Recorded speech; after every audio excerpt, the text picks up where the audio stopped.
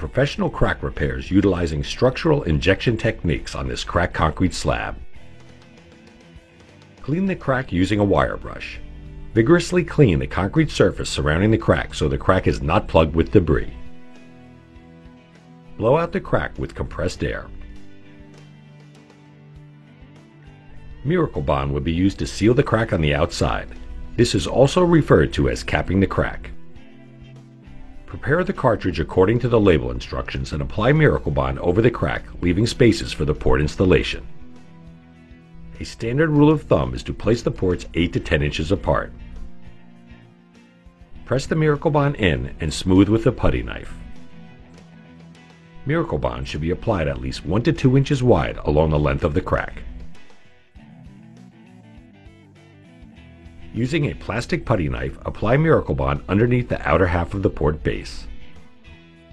Ensure that the port passageway is not obstructed or blocked when applying the epoxy.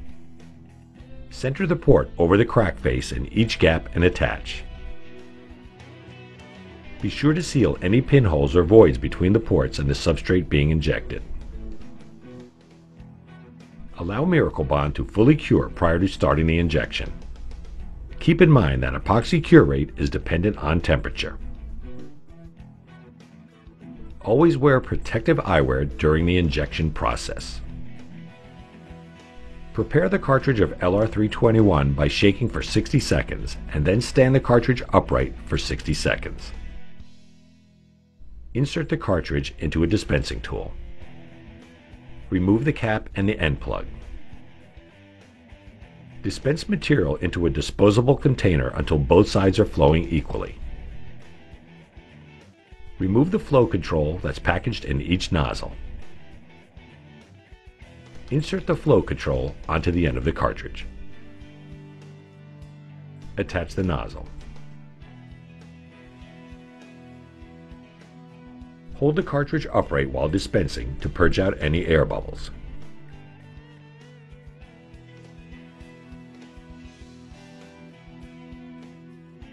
Dispense one short stroke of material into a disposable container. Do not use the material in the container. Firmly attach the tubing to the nozzle.